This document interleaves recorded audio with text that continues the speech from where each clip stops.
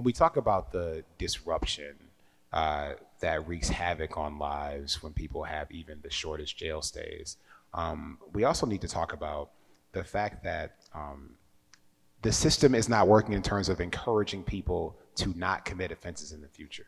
Like, the research shows that even spending one night in jail makes it much more likely that you will spend future nights in jail.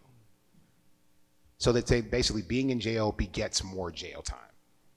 This is one of the reasons why it is so important that we be more thoughtful about who is in jail and why, and that we can be smarter about finding ways to protect public safety that do not include warehousing people.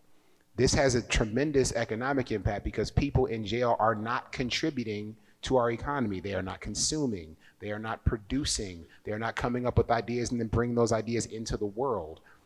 This is something that we have to stop doing so that we can actually unlock everyone's full potential. The economic question always depends on how wide your lens is, right? I mean, so, and by the way, throwing more and more money at the jail system has not made that system produce better results. It has not made our communities safer. And what other government program do conservatives say, oh, it's not really working, let's throw more money at it? That's not usually how we do business, right? So this is an issue about which values drive these decisions, and now evidence drives these decisions.